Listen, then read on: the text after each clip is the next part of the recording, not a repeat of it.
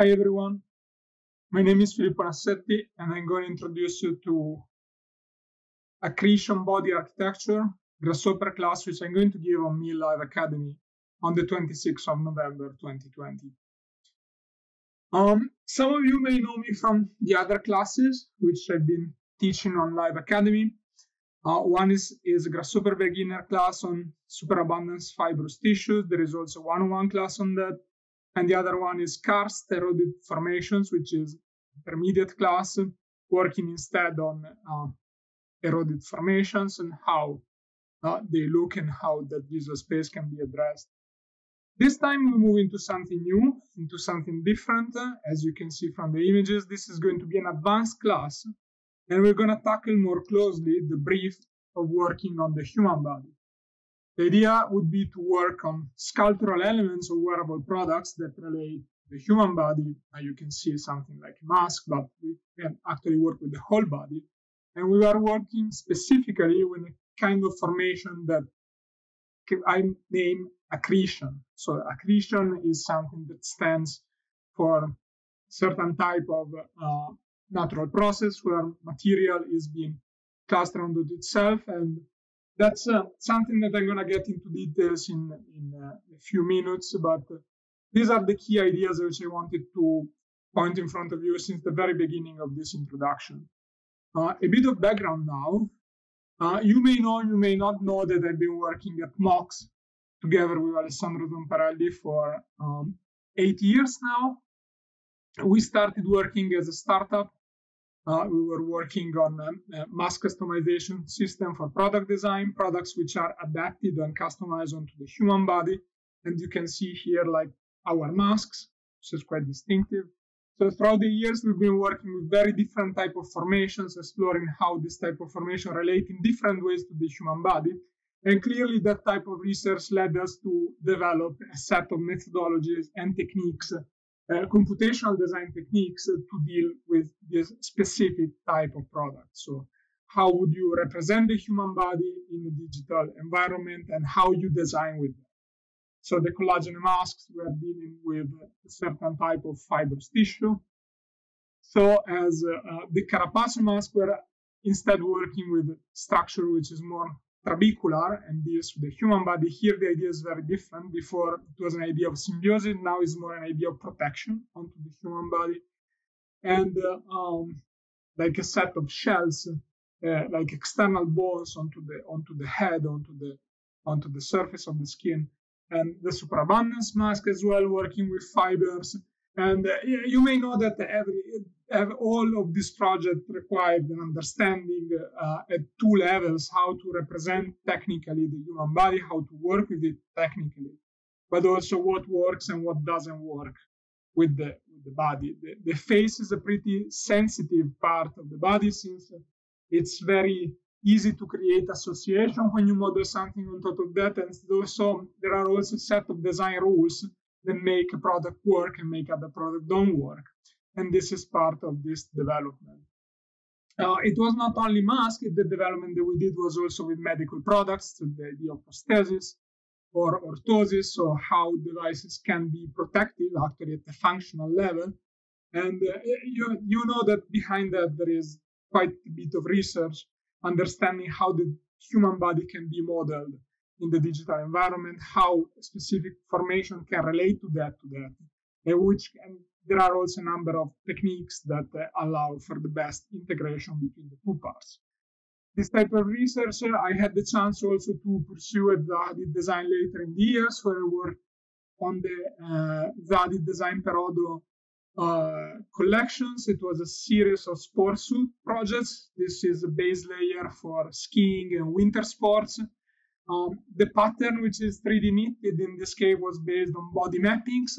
So the fact that it's not only about the surface of the body, but it's also about how much information can be included into a 3D model of the body that takes into account different things, such as the ability of the body to perspirate, or the different type of heat, or any other type of criteria that you want to include into that, and how the patterns onto the body can reflect and can incorporate that type of information. So the patterns can be static, but they can also be performative in the sense that they reflect specific type of mappings.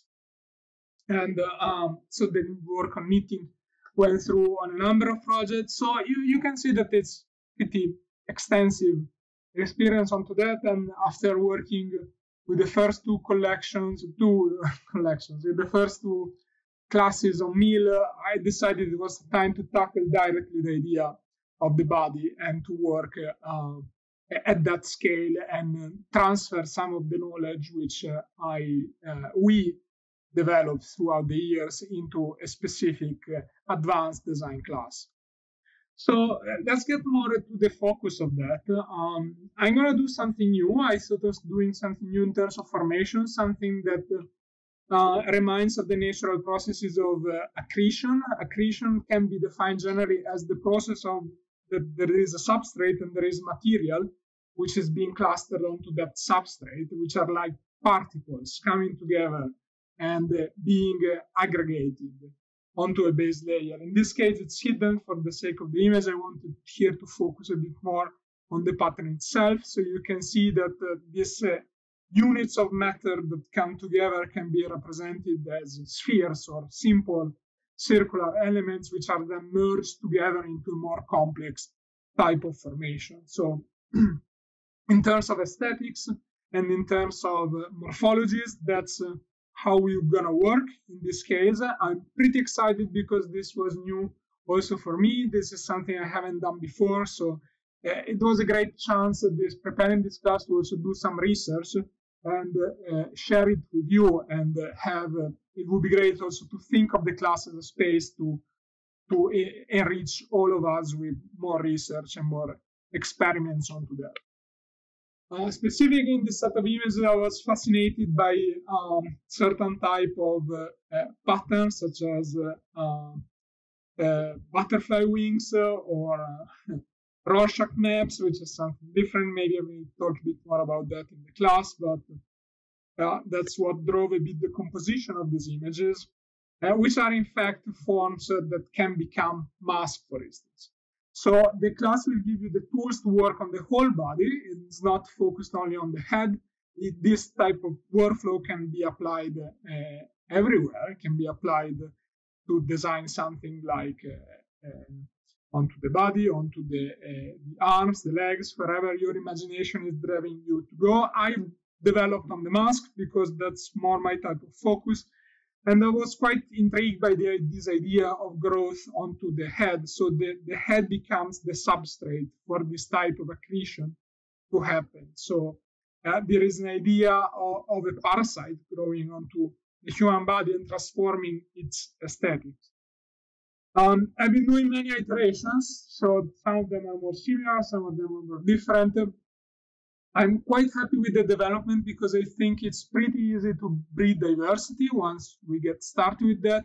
And it's a good compromise between advanced computational techniques and also ease to tweak and ease to manipulate the object that we're working with. So it's going to be the work at two levels. One level in which it's pretty intuitive to understand how to transform the morphologies and adapt them according to more intuitive ideas, and then another level is more hardcore computational development that we're going to do with Kangaroo that is going to give us that type of balance that you see in the image, like the distances between spheres is controlled by a computational simulation. Now let's get started and prepare for the class. So you will need to install a number of Grasshopper plugins that we're going to use. To be honest with you, I'm sure that a few of these ones are mandatory, like we will use for sure, and then the other ones, I'm still not 100% sure if we're going to go through, but it's really good to have them installed anyway. So also to be ready for things that we may improvise during the day following the Q&A, but also because they complement well the workflow. So the first one, and this is mandatory, is Kangaroo Physics by Daniel Piker. I suggest that you don't only install it, but you also go through the examples and read the draft manual that comes with it. Again, all these things are not strictly necessary. Like, you will be able to follow the class even without that. But if you do that, you will get a deeper understanding of the topics we've been discussing and a better knowledge of that. So kangaroo physics is needed, as it is Dendro as well. Dendro is something which I've been using also in other classes. We will use it again. So I suggest install and go through the example for all of them. Then we may need Tundra and 4D noise, which are plugins that control noise maps and fields, and that's something which we may use as well to control the distributions of the accretion. Then others plugins that may be useful are mesh curvature, mesh edit, lunchbox, Horster camera control, and Weaverberg. There is in the description of the class, there is a list of them. So just make sure that you go through all of them, install them, and put a special focus on the first one. So the two fundamental ones are Kangaroo and Dendro. In terms of workflow, we work with mesh representation of the human body, and we will get into the details of that. And then the idea is that we would work with a sphere packing algorithm that plays with basically distributing spheres onto a constrained mesh, a base mesh, like in this case, and rearranging them in order so that they do a packing. So like the distance between the spheres is no smaller than the smaller radius, so they don't overlap.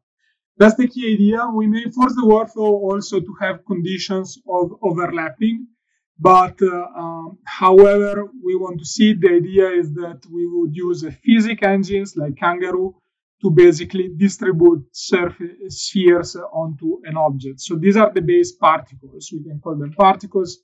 So these are the base units that will build up the accretion formation. Once we distribute the spheres, we will turn them into a single melted, so to speak, mesh with Dendro.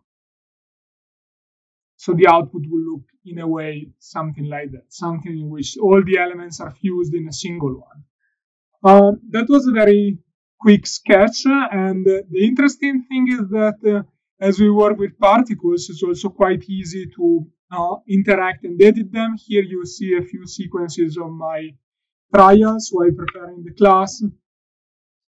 So very different type of styles, something a bit more like the images that we saw before, a bit more aggressive, but can also go in very different direction with something which is like more symmetric, more balanced in a way.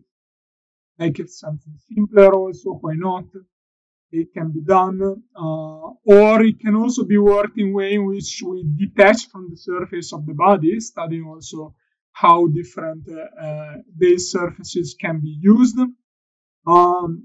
It's good to remember also this workflow can also be applied to different case studies. So the object would stand on itself even without the body, and that's something that can become, I don't know, something more architectural like a sculpture or a piece of furniture, or something that may also become an interior separator, whatever. Like, I think that even if body is not really your thing, there are the premises in this workflow that to apply to different case studies. So as the body acts as a substrate for this formation, anything can act as a substrate for this formation. So you can also give different type of meanings, and yeah, achieving very different results and very different looks. One thing which may be interesting also, let's switch off a few things here, is that the interesting thing is that the workflow works with spheres. So it's also easy to edit the spheres once you have them. So the interesting thing about this workflow is that it has a complex look in which you can have a control on the grains of that. So by deleting spheres, moving spheres and everything, which is something which we can do in a very simplified way, you can also achieve different type of effects. All right. This introduction was meant to give you a basic understanding of the concepts of this workflow. Clearly, we will build much complexity on top of that. We will expand on how to work with mesh representation or other type of representations of the human body. We will expand on the basics of the physics engine, refining the sphere packing by using different type of ways to like tractors or field maps to influence the effects of the packing. We will expand quite a bit, and that's the part which is very relevant to join with the computational part also on understanding what works and what doesn't work on the body. So I will share you part of the process which I've been through for creating these outcomes and other ones, and discuss the design choices I made. So what looks good and what doesn't look good. That's a fundamental part of any design process. And so on that we will expand as well. We will discuss a few options for this workflow and how to expand it. And I'm quite excited. It was something new, and I'm keen to bring into the class. And I hope to see you there